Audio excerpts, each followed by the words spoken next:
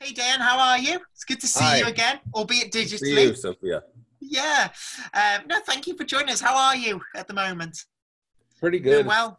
getting kind of hot and sunny here. I had to close the window shade so my screen here wouldn't get all messed up. But Oh, I wish we had that here. Well, actually, we've had some nice weather, but it's tailing off a little bit. But it's nice to hear things are going well, and you'll be joining me for the big indie pitch later in the week as well. So, yeah, we'll, yeah, we'll get some time to see that. But in the meantime, you're here to share your expertise with the audience, aren't you? yes, yeah, Well, yeah, thank you for joining us. I mean, I'm interested to see this as well, especially because obviously, we've spent a lot of time in the pitches and hanging out at the after parties and everything. But yeah, I'll let you get on with it. The time is perfect. So great. I'll leave you to it. I'll be here though, and I'll be back at the end to do some questions and answer.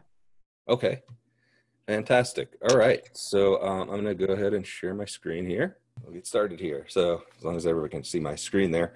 So I just kind of wanted to share some insights to some of the other indies out there, and how do you kind of use advertising in your game, or how do you grow your games through um, the use of commercial means or advertising.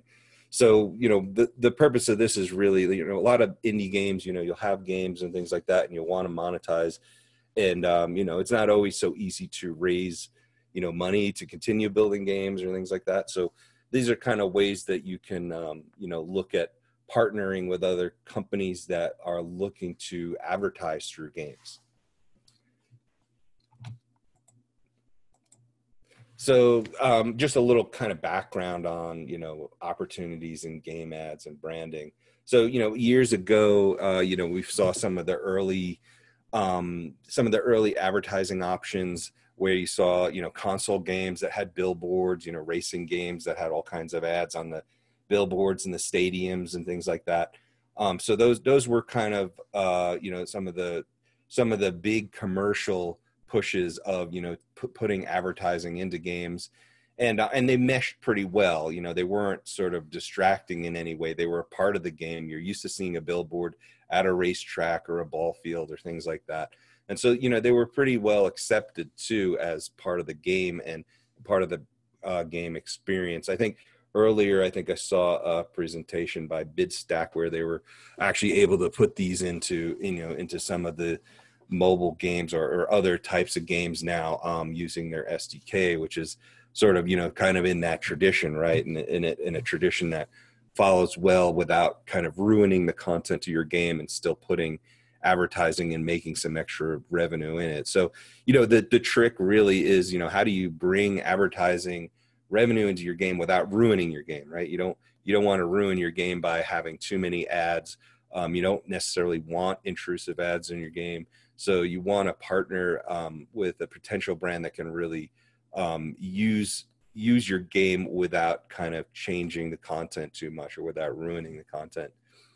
So early on, you used to see things like promotional web games. One of the games I did worked with another company that was doing sort of race games on the web. This is back in the early 2000, or actually late 90s, where we did like a Subaru race game. So it was an ideal rally. It was like a rally sport game that was on the web and had several different tracks. So you saw a lot of things too with Flash back then, right? A lot of people would brand through Flash or put promotional games on the web. Not nearly as powerful as what we have today. We've just seen such a huge leap forward in games, in the interest in games and the quality of games now, that now we're seeing a bigger space as far as advertising. They said, I saw a talk from Google about a month or two ago, and they were saying there was something like trillions of hours of game time played, which means this is the most viewed media out there. And so with the most viewed media, obviously the eyeballs are all there, and there should be a lot of potential for advertising to want to get involved in that, and a lot of potential for any license holders or game creators that can potentially grow their revenue with ads. So some of the other types of things, we've seen, most of you are familiar with in-game advertising, right? So there's a bunch of SDKs that you can do that. And so some some can be implemented better than others. When there's too many of the ads every time and you want to get a reward or get past something, or when the ads are forced on us, we're not too happy with it. But when we're okay sometimes with a lot of players are okay with rewards if they're not too frequent, rewarded advertising. But the rewarded advertising is the best one because they can just skip by it, right, and go right to their game if they want to buy in-app versus watch rewarded ads. So where's the potential in making money with brands? So theme game reskins. So I'll show you some examples of that where some game developers have kind of either reskin games or done a whole game that entirely utilizes a brand. So that's another thing that you can use if you're an indie studio and you have a competent team and you want to add some revenue. You can totally make use of that. Sorry about that. Okay, so the ad network SDKs are the ones that probably most of you are familiar with. I mean, obviously, as game creators, we don't necessarily want to have to sell individual ads, so those are a good way to add into your games, but not a great way to target. A lot of the ad networks will sort of show random ads that are unfamiliar with your game. So do a little bit of research and make sure that the ad networks and even do some follow-up and testing your game. Make sure that the ads in the games are relevant. There are some that will target users. Facebook ads obviously does that. They do a lot of tracking and things like that, and that could also be a bad thing. If a player feels like they're being watched too much or their web activity is being watched too much, where the ads are totally targeted to the last thing they search. So you kind of have to balance that and really figure out what you want to do, what's the really the impression you want to give with your game. Product placement is another one. We don't see a whole lot of product placement in games, and I haven't seen a whole lot of really push for that in product placement. So that's something that really is up to the developer. I think that's an open market where the developer can really open up some channels and do some product placement if it makes sense in the game, right? And then also there's surveys. Surveys is another way. There's some survey companies out there that have SDK plugins, and those have much higher potential for earning, but of course they do take the player out of the game experience for a little while to answer questions. But again, it depends on how much game time you're willing to give up versus how much revenue. So I wanted to show you some examples here of really the branding of what companies are doing, and how agencies are taking advantage of the game market now, bringing it into the commercial realm, because obviously the eyes are there, and some stuff is like really off the wall, but it really does what KFC did with the I Love You Colonel Sanders games. This is not even like it's not even like they directed it at mobile users. They directed it at Steam users in particular. So I think they really wanted a younger audience to continue going to KFC. It's not a game where it's it's like, okay, we're promoting KFC. You're not selling fried chicken or anything like that. You're really part of a game at a cooking school, and you're part of a story, right? So it's kind of an interesting twist on it because it has a lot of anime characters in it. It has a very fun style to it. It really does lend itself well to the community of gamers. And still is fun. It's one of those things, like it's not like an intrusive ad thing, like, hey, we're promoting KFC. It's actually using the brand to really make the game experience embrace the brand rather than forcing ads on people. And then you have the Hard Rock Cafe is interesting brand too, which is one of the ones we're potentially working with at Masquerade. So the Hard Rock casinos are a very large property worldwide, and we've been looking at them particularly not so much for the casino aspect, but for the fact that they are really looking at free-to-play games now. So I think they just did this Hard Rock Cafe, it's like a diner type game. So those are really popular right now, right?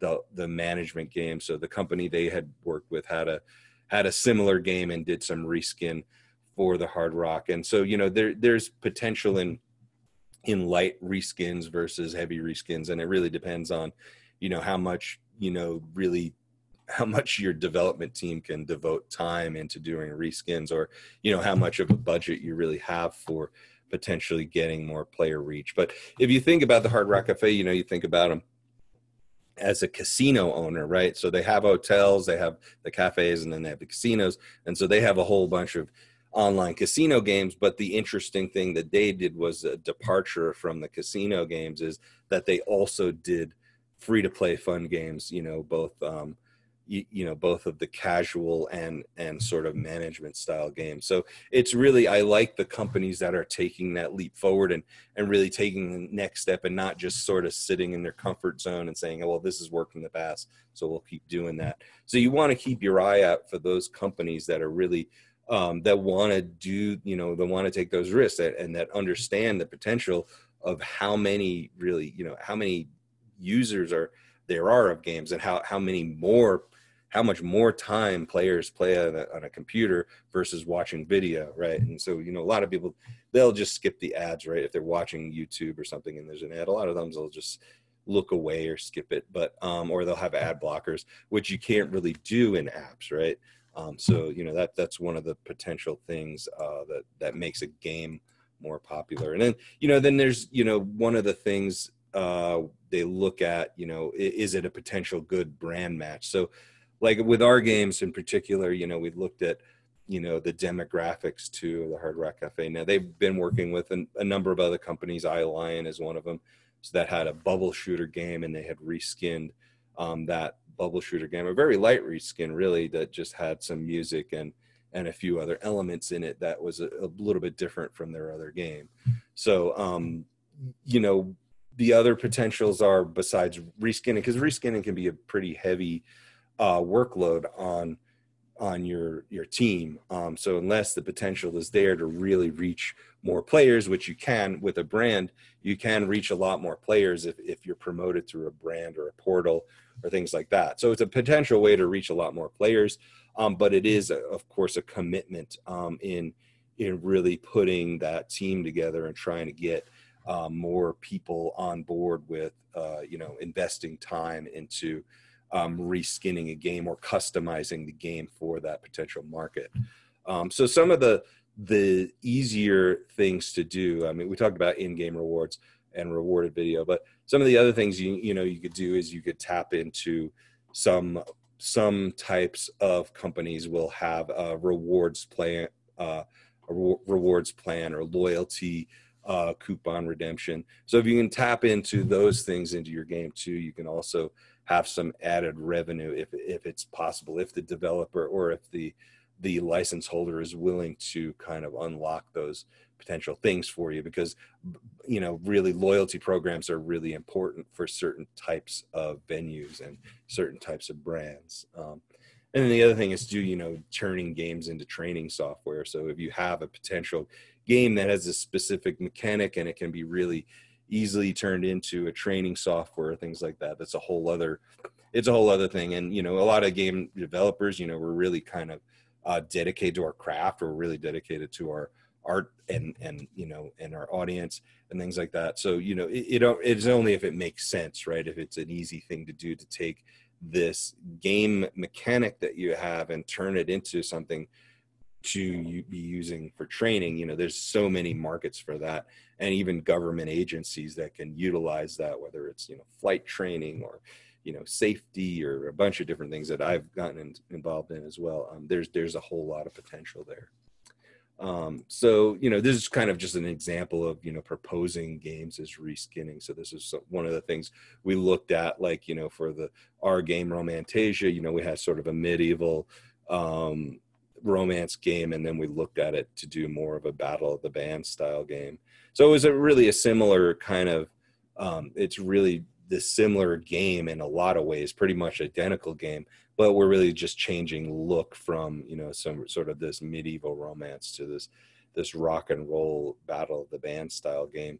And really the items change, but the values are pretty similar. So we're not really doing a whole lot of changing game design as far as playability, but we're investing a lot of time in game assets, right? So that's another potential thing that you have to kind of consider.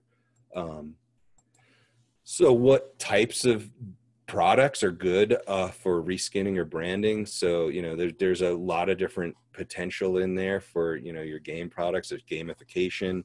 You know, if agencies or things like that are looking for gamification for brands, there's potential for that. And when I think of gamification, I'm not thinking of incredibly complicated things, but you know, if you have really small games and HTML5, those are the ideal things for gamification, because you can really easily change, you know, you can change the visuals rather simply, and you can also add in a lot of little things, like, you know, a lot of companies will use like a spinning wheel, or, you know, the typical Wheel of Fortune or things like that to generate promotions. So there's a lot of potential. I think the most potential in HTML5 as far as, you know, game rewards.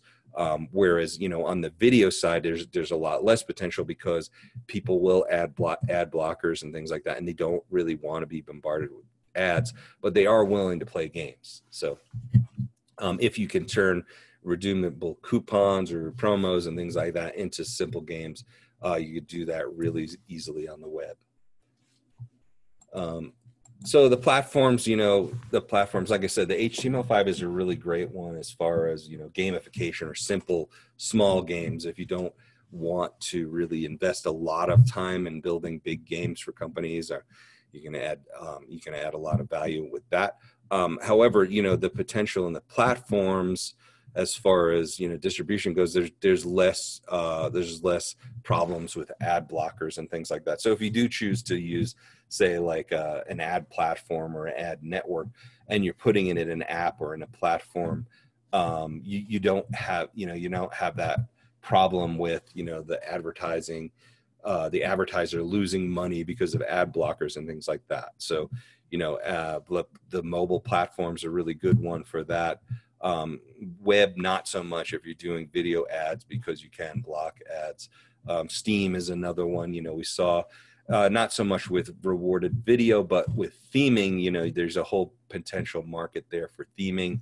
And, you know, we're not really sure too much about Google Stadia or things like that. Apple's never been big on in-game advertising, especially for subscription, but you can obviously you can do it in your own games. And then, you know, there's a big potential market too in VR product marketing. So we've seen, like, you know, here's an example, the McDonald's app. So, you know, fast food is one of those things that's really going to be heavily into, you know, the gaming market and VR market and AR market, as far as, you know, mixed reality, using these things, you know, using something similar to Pokemon Go. Instead of finding Pokemon Go, you find things at location-based establishments, and, you know, it's a really powerful tool for them, and potential reach for you for customers too, because you have the global brand in place already.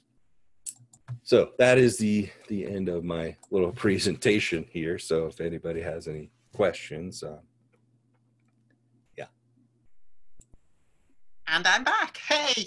So yeah, really, really great talk.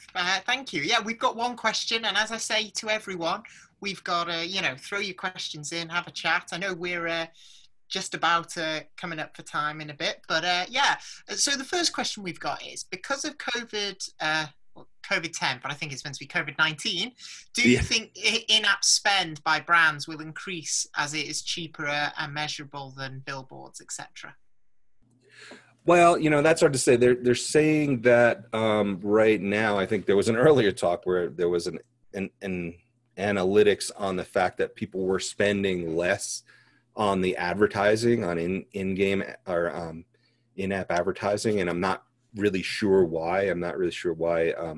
And that could be just, maybe they were talking about game companies doing less spend on in-app advertising. But you know, really the player space has gone up, but the player space per player is lower. But, you know, overall, if there's more players, even if they're spending less, they're going to be more earning potential, right? So it's one of those things where, you know, we kind of have to wait and see what the results are. You know, it's hard to predict to say really what the effects of COVID-19 are. Obviously, more people are online, more people are playing games. So if they're spending less, and the games have in-app advertising, there should be more earnings from the in-app advertising. But a lot of people will be willing to skip ads, of course, and I think the bottom line is the metrics used to be something like 30% of your game revenue could come from in-app advertising, but that's a variable number, of course, and we could see that number go up with COVID-19. Yeah, and the next question we've got is, do you expect ad revenue eCPMs to increase? Well, what I've noticed is that the price of ads are going up, especially for promoting apps, right? So the price of apps have been going up. I don't know that the price of advertising within game, or the revenues are going up for the game creators. So, but I mean, potentially more players should mean more revenue, but that doesn't mean that the ad networks are being more generous. What I've noticed is, the higher paying networks are going to be the ones that are going to be featuring stuff that is like, the companies that can afford big ads, right? Like you'll see it on TV too, right? You'll see, sorry about that. You'll see a lot of companies that are doing, the insurance companies, they have the most money right now, right? We all have to pay for insurance, at least here in the United States. And so that is a company that can afford advertising.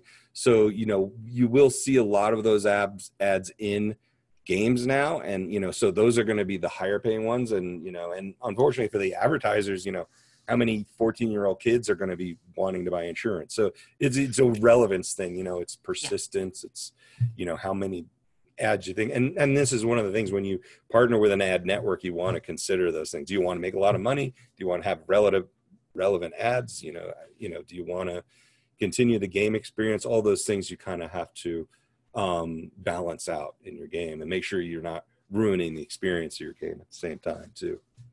Yeah. The next one is just a big thank you from Avinash, who's saying the best way to market ad for games for indie studios. So a thank you from them for the talk, which is always really nice. And then another question we've got is, do you know about non-intrusive ad formats like palmup.io? That one I haven't used. No, haven't really had any experience with that one. I suppose, though, one thing that came to my mind based on that sort of thing, which when we talk about non-intrusive, is I remember talking to a developer about using things such as audio ads, much like a radio broadcast, so you can continue playing the game without being disrupted. Do you see a future for an alternate form of in-app advertisement that isn't just what we know now, such as, cutting away from the game to see an advert or anything else like that? Yeah, I think we're just scratching the surface now of what the potential of advertising is. And I think the advertising community hasn't really fully realized it yet either. And I think they will. And, hopefully it won't ruin our games forever. Hopefully the developers will figure out a way to be smart enough to not ruin their games with too many ads. But yeah, and I think there's a lot of, potential for entrepreneurs there that have a understanding of marketing or the advertising world to really bring tech into games and really bring potentially, meaningful ads into games and relevant ads into games that are at the same time enhancing of the games, like the different things that can help a game rather than hurt it. Yeah, and we've got one more question, so we'll ask this one last one, and then I'll let you get on your way. And this is Jordan, who asks, who first of all says great talk, and then asks, what are your thoughts on direct purchase ad formats where you can buy stuff directly from the ad? Is that even viable? I think it is. I think the problem is when they make you go to a site to buy things. I think that can be rather intrusive and obnoxious, right? So if you're forced to go buy something and you're in the player and you're taking, anything that takes you out of the player experience can be quite aggravating. So I think it's really like how well is it done? How well thought out is it done that, those experiences can be integrated into the game without being, obnoxious or feeling like a cash grab. Right. Yeah. Oh, well, thank you.